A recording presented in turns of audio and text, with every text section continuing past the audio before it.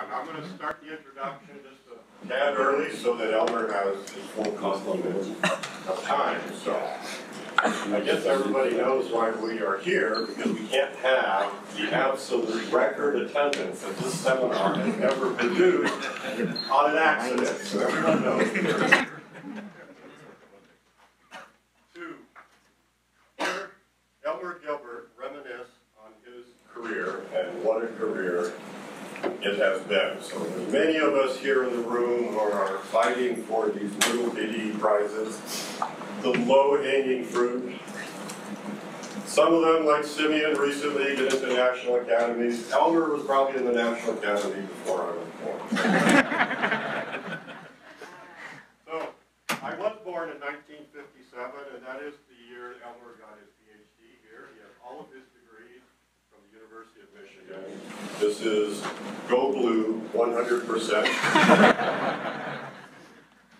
Something that's very in vogue for the past 15 years is what? Doing startups, entrepreneurship.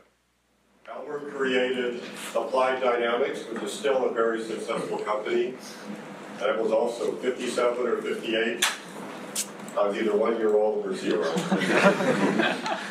I'll just read a few of his awards. He won the Bellman Control Heritage Award, which is just this gigantic thing, in 1994 and 1996. He's a member of the National Academy of Engineering. I almost hate to say it, he's a fellow of the Institute of Electrical and Electronics Engineers, something that many of us treasure. That's something that we fought hard to obtain. Elmer, just small things along the way. MPC is everywhere. All of the fundamental math for that done by Elmer. Search engines are using optimization all the time to do stuff. His students develop that. All of these things that almost nobody knows about because they're kind of running behind the engines of everything, Elmer thought about them 20 to 25 years before anybody else knew that they were important. So with that, Elmer, I'll let you come to the stage, and we'll get going. Okay.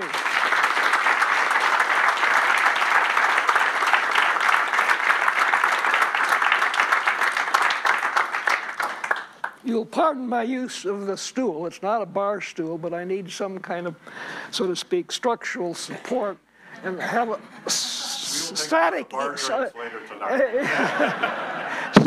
equilibrium is required here, so that's why I'm sitting here. Can everybody hear me okay? Okay, okay.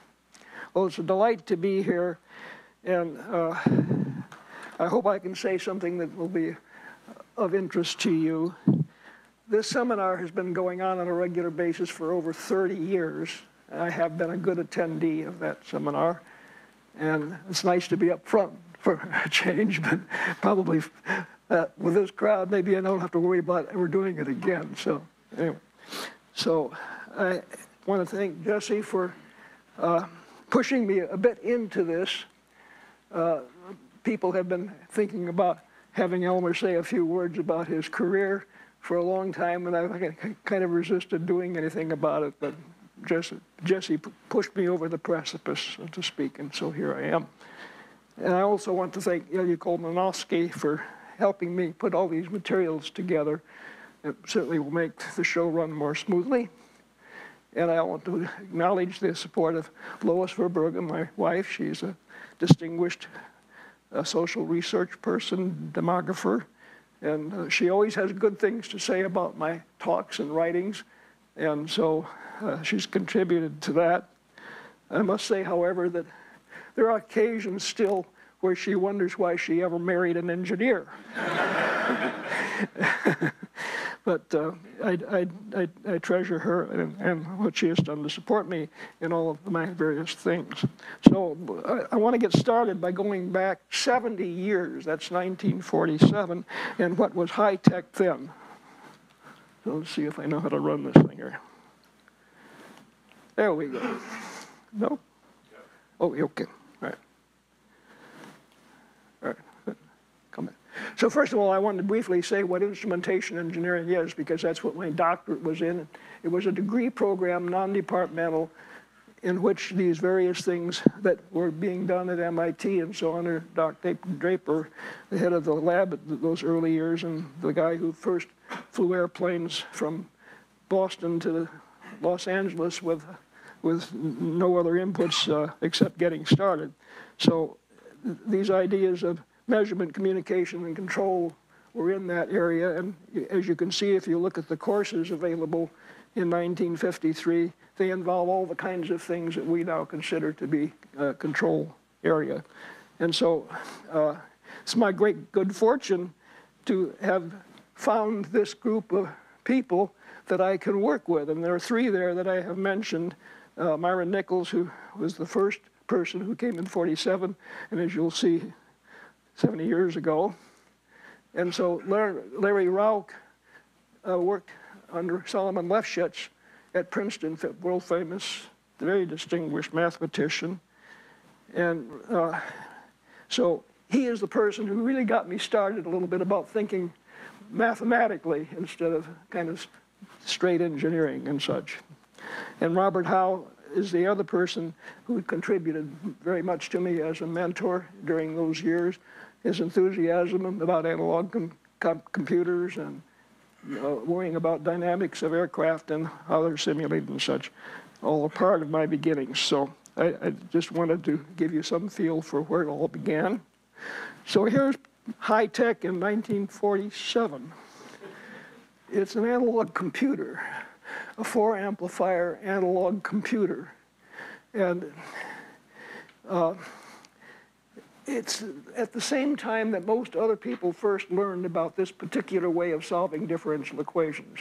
There was a famous paper that came out of Columbia University, Ragazzini being the lead author, where he proposed these particular ways of, in 1947, of solving differential equations.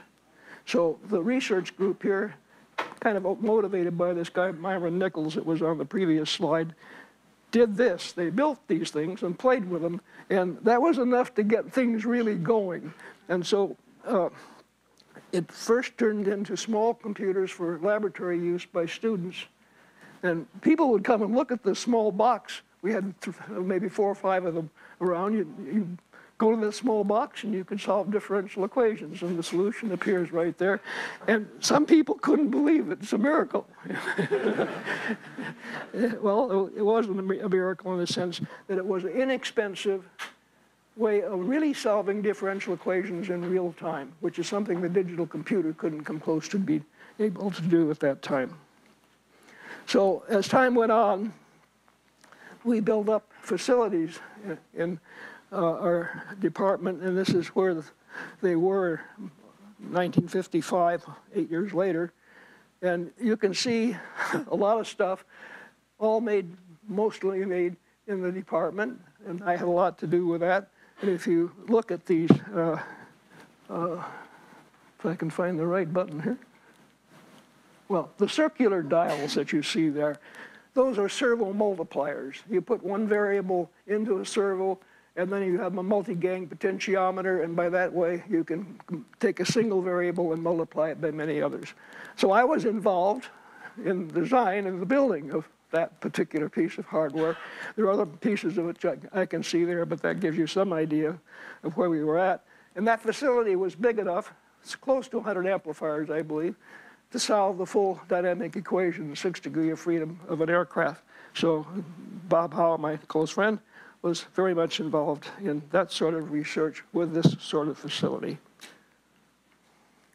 So I just want to say a few things about analog computers and what they mean during that time period. It's when, for the first time, people could simulate dynamic systems of some complexity and learn from that process. No longer did they have to try to get some kind of approximate solution or very low order approximation or whatever, that they could get realistic simulations of real systems. And so it's during this period of the 50s and 60s when the analog computers were way ahead that people got interested in dynamic system simulation, which of course now is all over every technology we can think of, uses that kind of attitude toward things. And they also had, the analog computers in that period had a profound effect on control engineering, because for the first time you could really see as part of the design process where you were going, could get real solutions of proposed designs and such. And then I wanted to just at the end say, how do you program an analog computer? Well, you have a bunch of integrators, and each integrator has to have a single input. Well, that's x dot equals f of x and u.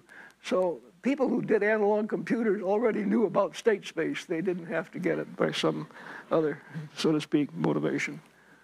So because all of this went well and we learned how to do both the technology and its applications, in 1957, some of us founded Applied Dynamics International. At that time, it was Applied Dynamics Incorporated, but several name changes with the suffix to the last word, at least, that took place.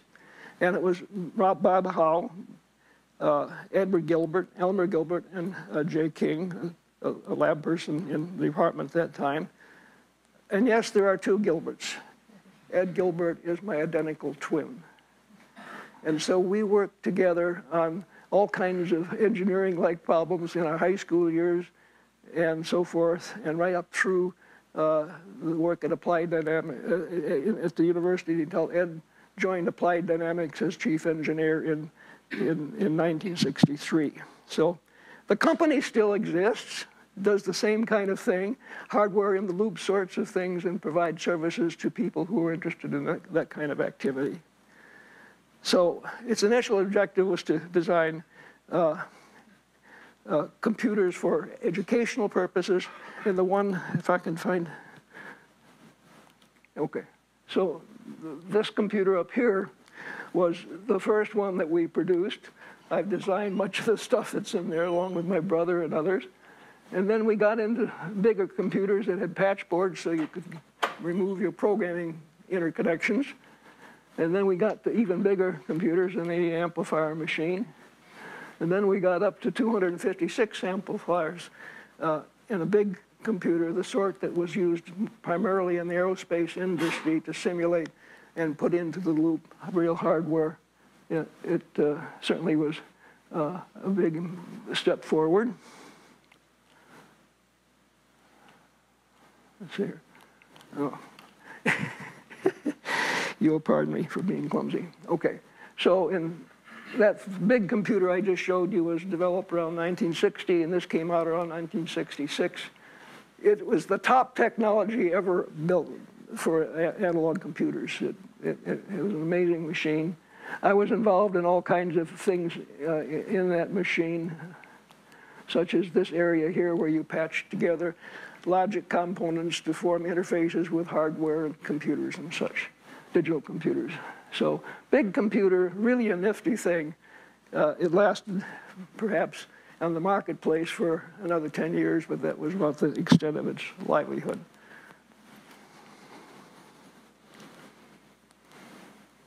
Then other things we were developed too, like the terminal that you see there.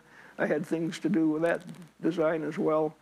And then eventually ADI developed a line of digital computers that were especially adapted to the real-time simulation world.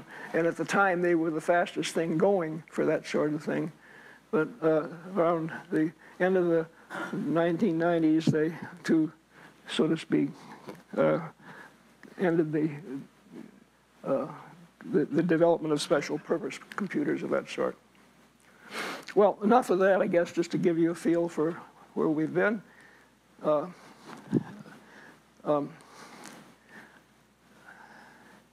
like to say a little bit about one of the results that I'm most well known for. And so it involves both Elmer and Rudolf Kalman, who sadly passed away about a year ago, a little less than so.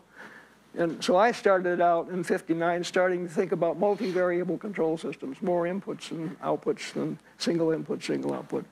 And I saw people throwing transfer function matrices around randomly almost. They were doing any manipulation you might want. And somehow that didn't make sense to me. Something had to be wrong with that. So that's what I was doing. in '59. Kalman was just getting ready to publish his first Kalman filter thing, discrete time. And he also submitted a paper to this very famous 1960 Moscow Congress on automatic control. And it was primarily emphasizing observability and controllability. So I read that early stuff in early 1960s or sometime around then. And I kind of tried to figure out what it meant to me. And as I have been commonly doing ever since, is I try to find a real simple example where you can see very clearly what's going on. So what I decided to do was to take the A matrix and let it be diagonal. And we know that that's okay if you have distinct characteristic roots by changing the coordinate system, which doesn't change the idea of something qualitative. You can look at that kind of system and understand it for all systems of making that kind of assumption. So everything gets simple when you do that. Controllability means you've got to have to have a coefficient that connects the control input in one way or another. And to observe, you have to have a coefficient that's non-zero as well. So you can then compartmentalize the system into these four distinct entities having to do with observability and controllability, the canonical form. Well, Kalman, at the same time, and I'm not quite sure what got him started on this, he did things very abstractly and generally. I give the guy a lot of credit for setting up a structure which is really profound. And what he did is he partitioned state space into things on a word basis. What part is controllable, what part is observable, and then what part is both observable and controllable, et cetera. So you go from 2 to 4 pieces, and it's that 4-piece thing that gives the canonical form. So it was a paper done with time-varying systems. It was done in great generality. Well, then what happened is, in 1961, well, so I should go over the Kalman side first, but Kalman submitted a paper to the National Academy of Sciences, and it was done through Solomon Lefschetz. And I don't just know how papers were submitted during that period, but apparently it helps to have it done by somebody who's already a member of the National Academy of Sciences. So that paper was submitted in early 1961 and published in 1962. And then Kalman arranged a special section of the first CDC meeting in 1961 for the kind of stuff that he and I were doing. And sadly, he got canceled because it wasn't done under quite the usual standards of how you set up a section for a paper presentation. So I didn't get my work published as soon as he did. He got his work published in April of '62. And because of that delay, we both submitted papers in 1962, and they appeared to the SIAM Journal on Control, and they appeared together in the same issue. So the question is, some people ask, is who did it first? And I don't care who did it first. So what really counts is that we had two attitudes for looking at these issues. And what I did was very much favored by people new to the field because they could understand it in simple terms. And many people didn't even know about the National Academy of Sciences paper of Kalman because it was for them in an obscure place. So then Kalman's different attitudes and such, of course, added very much to the literature and so on, but a lot of people have told me that their initial motivation about going into control systems was that paper because it gave them some clue about some of the more abstract things that could be done that were of interest. Well, now I'd like to jump into an area that I did a lot of work with students over the years, having to do with computations of optimal control. And what I would like to point out here is what I'll talk about is an optimal control problem that is linear in state, but everywhere is nonlinear as you want it to be. And no particular assumptions on the control set U except it's compact. And you want to minimize the terminal error, just to make it simple. There are many optimal control problems that can be set up in a similar fashion. So one of the things you begin to think about when you think, where am I going to go with control, is reachable set, the set of all states you can go to at a given time, let's say greater than 0. And if you can understand what goes on there, maybe you can understand things in a more general, perfect way. So what turned out is that this reachable set is compact and convex, and you never quite expect that from the fact that the G function is nonlinear as you would wish and such. So that makes it prone to some sort of rigorous approach to computing optimal controls. So, in fact, if you think about it, if you look at the reachable set and just call it x, all you want to do is to minimize this norm of x squared on a given compact convex set. Well, that's a lot easier than solving the optimal control problem, because that's in a finite dimensional space, where the optimal control problem is in an infinite dimensional space.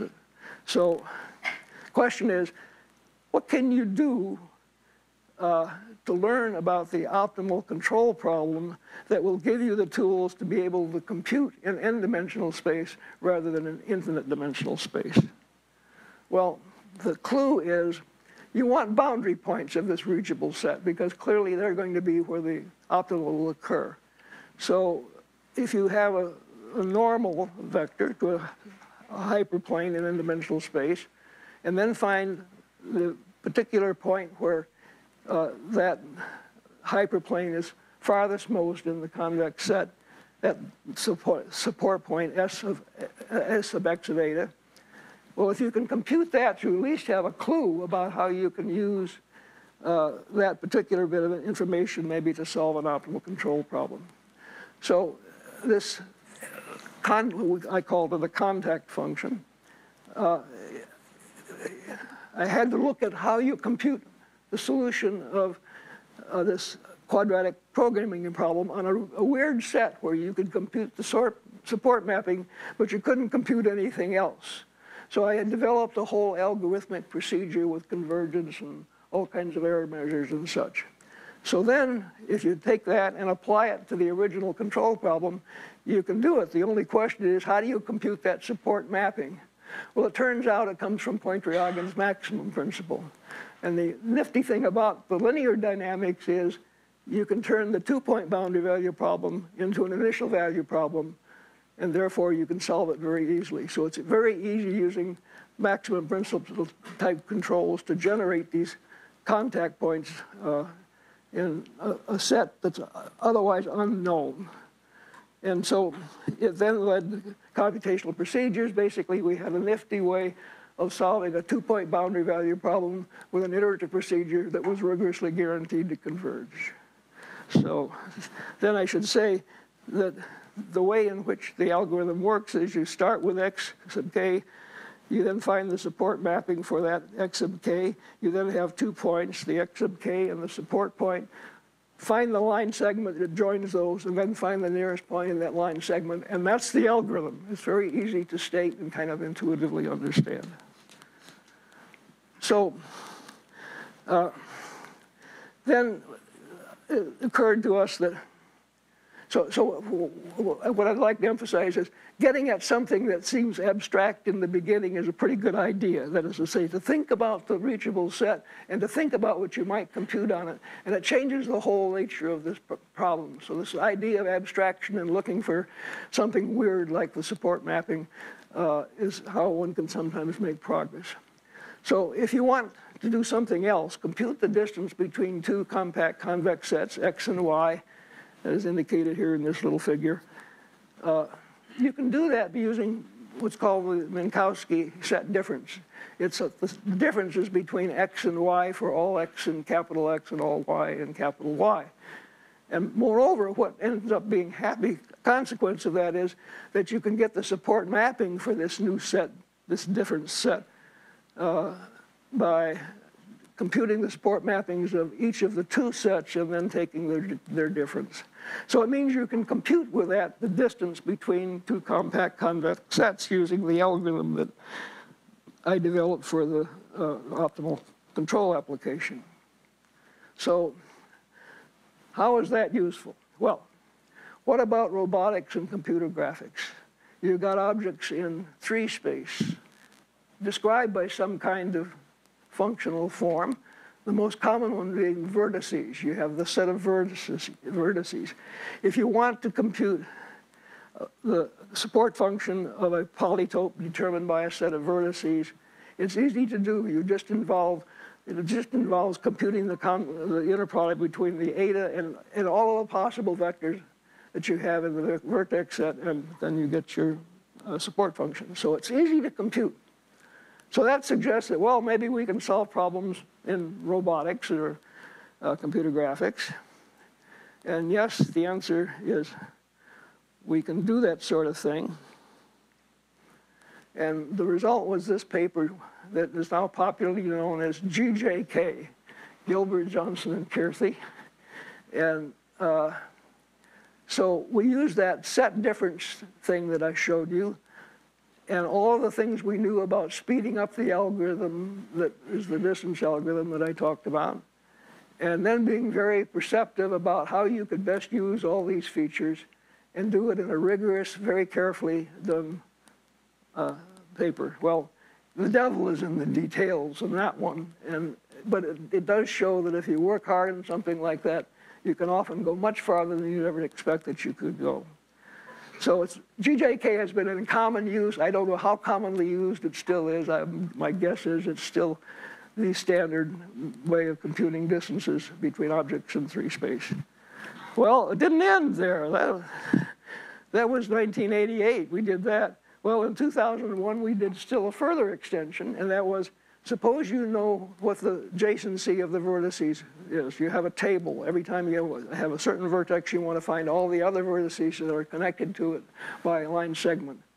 So if you have a table of that, you can basically reduce the cost of evaluating these support functions very much, particularly when you have very many vertices. So that, again, speeded things up. And then, again, I hear that it's been very successfully used. So just wanted to give you some idea about how you can begin with something, and by focusing on what you don't know and thinking about variations on that, one can make progress in solving difficult problems of a type that you didn't really start out trying to solve. So there they are, Gilbert, Johnson, and Kearthy. So they're both good friends, and Kearthy now works for Microsoft in San Jose area. Johnson is retired, and I'm retired.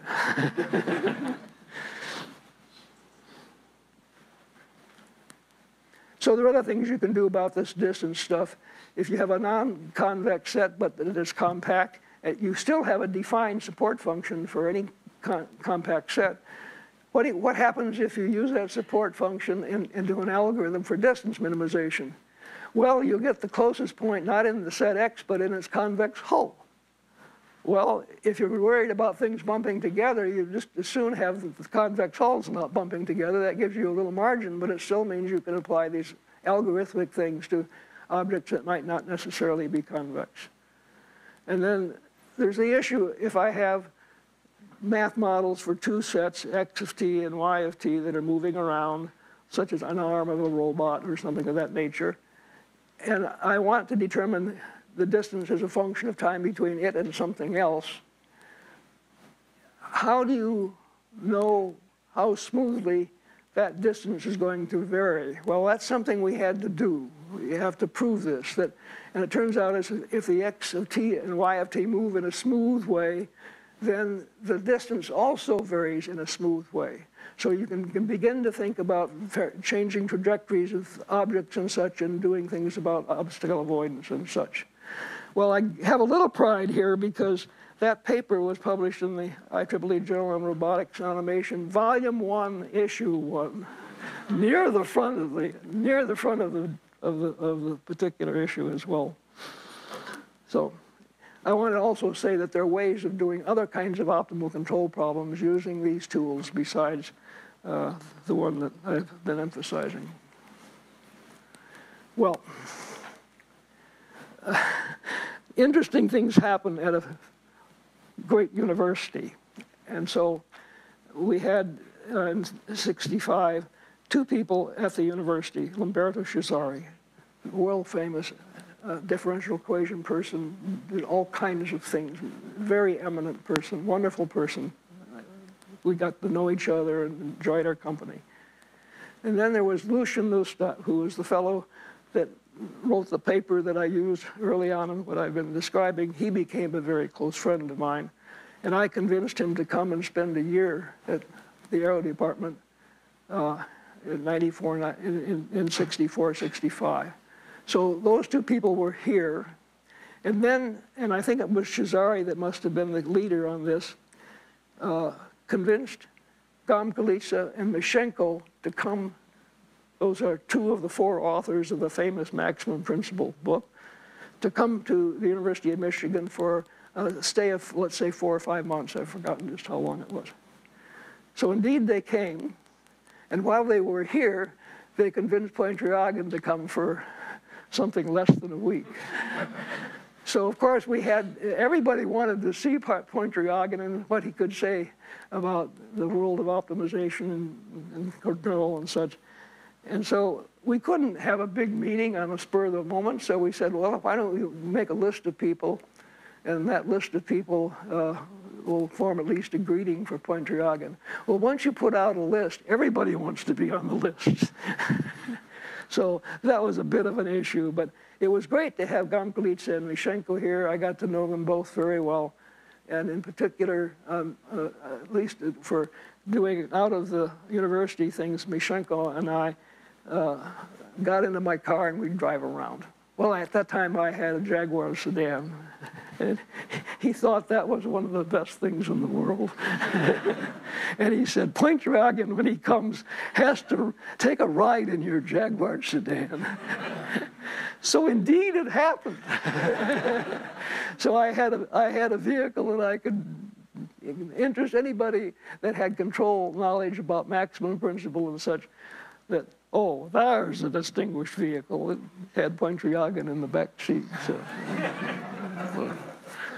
So there were other stories too, and it was nice to be able to talk to Gamkalitsa and Mishenko in particular about how the maximum principle came to be. The book came out in '62.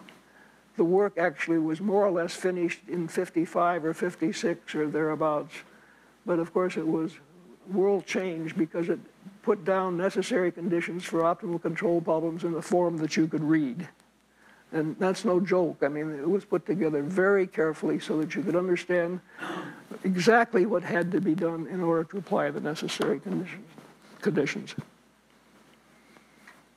Well, now I would like to talk about a number of things more quickly, just to give you a better view maybe of what all the things I've been involved with.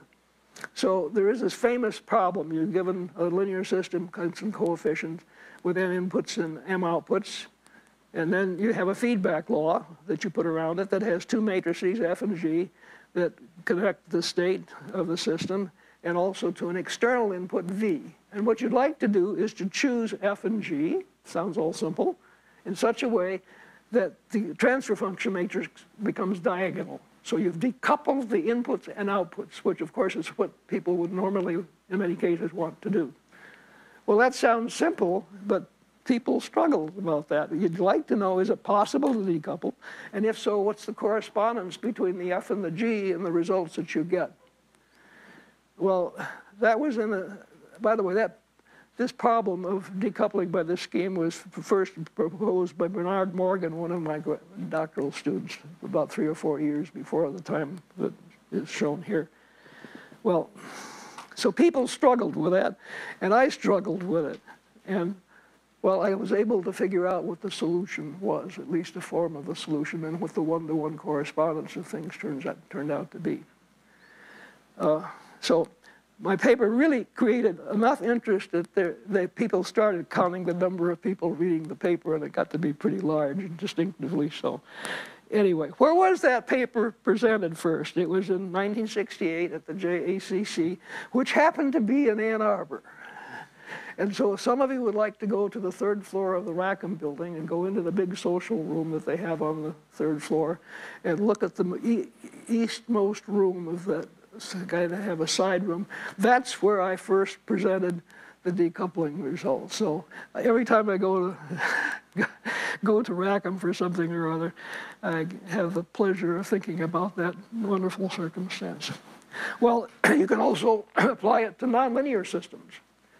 And Professor Grizzle and several others worked on that problem, and I think the Grizzle's results are the most impressive, but it certainly was a topic of interest. Why don't you see it anymore? That's a good question. Looks like a great idea. Well, you're very constrained if you ask things to be that tightly decoupled. And so I'm sure there are people in this room who know the modern H-infinity type stuff well enough that they would tell you that that's the pretty stupid way of going. I haven't seen much about publications. Maybe it's because they're all been finished anyway.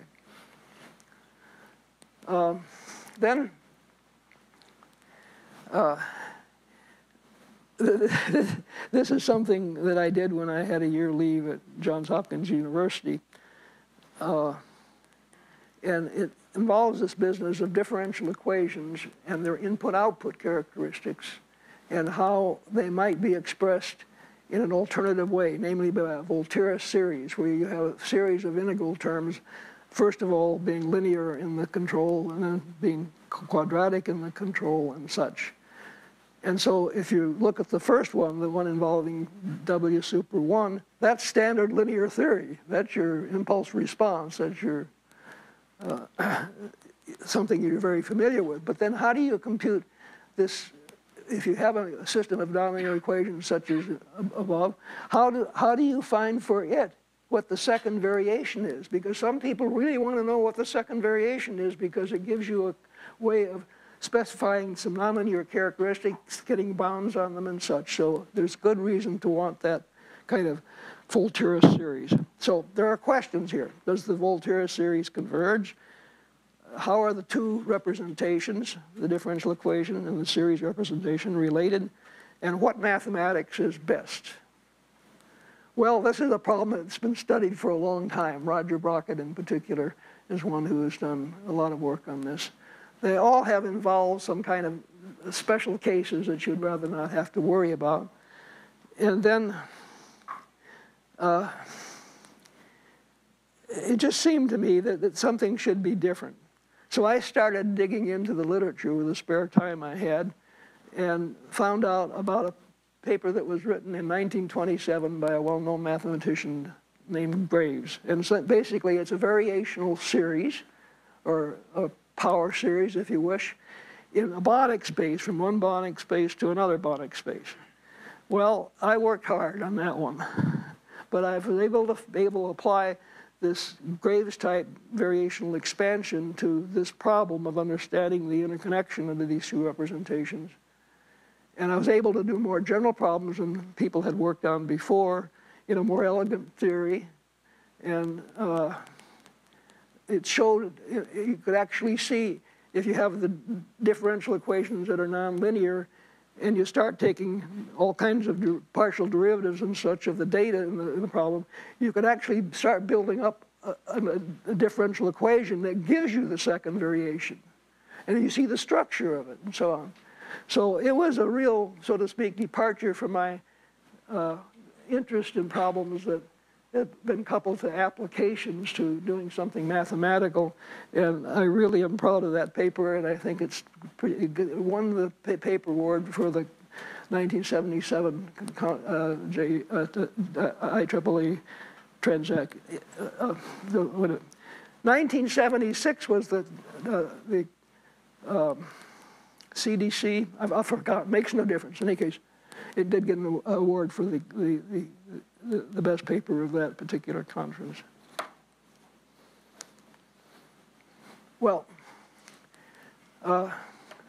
there is now this issue of stability of model predictive control. Model predictive control is now everywhere. So Kearthy was my doctoral student at that time. And he also worked for Applied Dynamics on the side. And so we got to talking, I talked with him about this idea that analog computer people had always been kind of pushing was, well, if you can solve differential equations 100 times or 1,000 times faster than real time, then you have an implicit way of having a nonlinear feedback that does the implementation of the optimal control. You just say, well, where is my current state? Almost instantaneously, I can solve the optimization problem. I know what the control is. I stick it into my system, and I go on. Well, that sounds all wonderful, but it doesn't have any real mathematical proof. And moreover, if you're working with discrete time systems, it's not clear how the whole thing works either. And so in the late 1970s, 78 or thereabouts, Quan and Pearson, Pearson's a well-known person at that time, attacked this problem for linear systems and quadratic measures and such things such as that. And so while I introduced Kirthi to this and we talked about it for a while and so on, he went away for a while and came back with a complete solution of very nonlinear, any cost function, state space constraints, the whole thing. And he could prove stability of model predictive control. And so I really do believe that it was the first paper that did model predictive control stability with such generality. Now you could say maybe Quan and Pearson stuff on linear systems was the first time it had been done. But Kirthi is a very bright guy, and he just was great to work with. And so I claim very little about the authorship of this paper because he basically went away for a while and came back with what essentially was the complete solution. Great guy. Then there are other areas in which I have done work I surely don't have time to get into. One is periodic optimal control. You can think of steady state operation for a constant system in a static state and optimize that kind of problem. But you can also think about optimizing over the class of controls that produce periodic motion, and then optimize for the best of such things. Well, that's what optimal periodic control is all about. And it has applications in aircraft crews. I'll mention a few here in just a minute. But it got started in the chemical engineering area because there were a lot of chemical processes by which this kind of periodic operation did indeed yield substantially better results in these industrial problems. So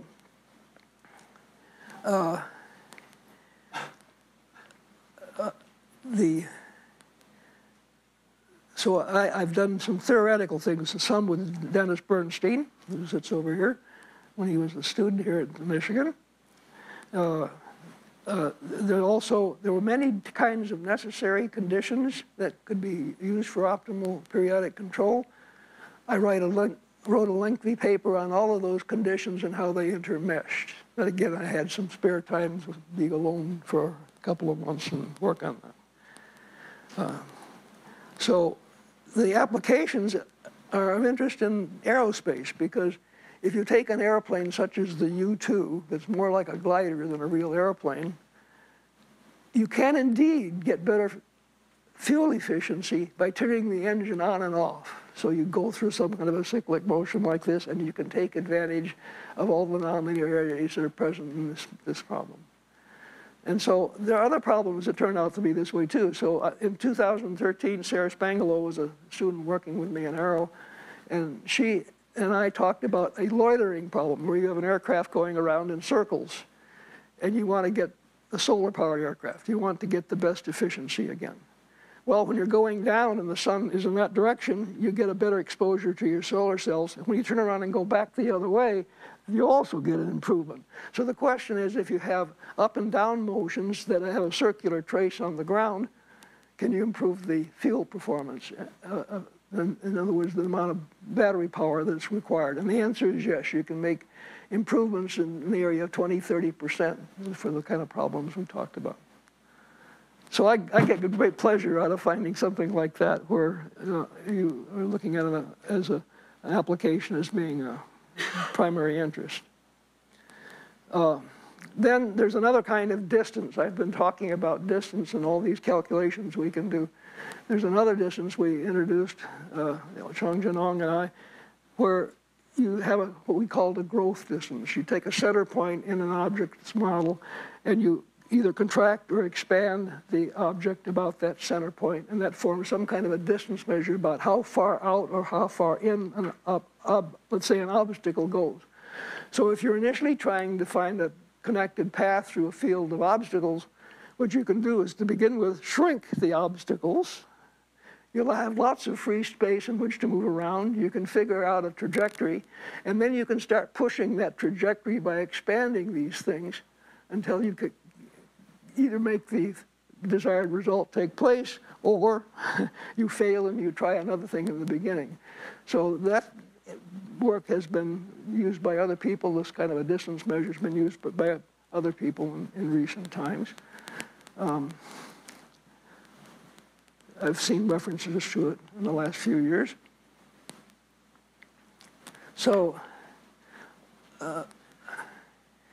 there is an issue in discrete time systems of what's the maximal constraint admissible set. So give me a linear, give me a linear system, discrete time, and you have some kind of constraint being posed on the motion of that system, like an inequality condition on an output, for instance. And then ask the question, what is the largest set of points I can start out at and converge to the stable equilibrium, let's say the origin? So that's what we call maximal constraint admissible sets. And that was work I first did with a student, Cockton 10, and then have continued with Ilya Kolmanovsky, who the two of us have worked for a long time on such things. So there were two primary papers. One was the first one with Cockton 10, and the second one was the one with Ilya Kolmanovsky quite a bit later. They both have achieved general approval as being outstanding ways of getting all the details of how to compute these admissible sets. Well, what caused me to get involved in this whole thing in the first place? I was turning pages in the CDC proceedings and saw a paper by Kaposaurus, Athens, and Stein. Well, I didn't know the first guy, but I sure knew the last two guys. They were well-known people. And they must be doing something moderately interesting. And so I looked at that, and the only problem was it took a huge amount of computer speed in order to implement it, because you had to successfully, what you do is instead of taking what the linear system control demands is you pull back on it and not use the full thing, trying to be sure that you'll always stay in a safe region. Well, so I thought about that. So there's got to be something simpler. So discrete time is the first thing. It's the thing people nowadays use anyway. And the other thing is these constraint admissible sets must somehow be involved in that. And so indeed that's what led me to be involved with TAN and the first thing. But then this is an area which is called reference governors. So Ilya and I have been working on that area for now some distance time, doing all kinds of applications problems and developing theory, doing extensions that allow compensation and such that improves the size of the reachables of the admissible set and such. So the moral of the story is keep your eyes open. Just if you don't have to understand everything in a paper to get excited about what's going on, and then think about it in your own ways, and then maybe read the paper more carefully or whatever. But it's nothing wrong with doing quick scans, keeping your eyes open for something novel.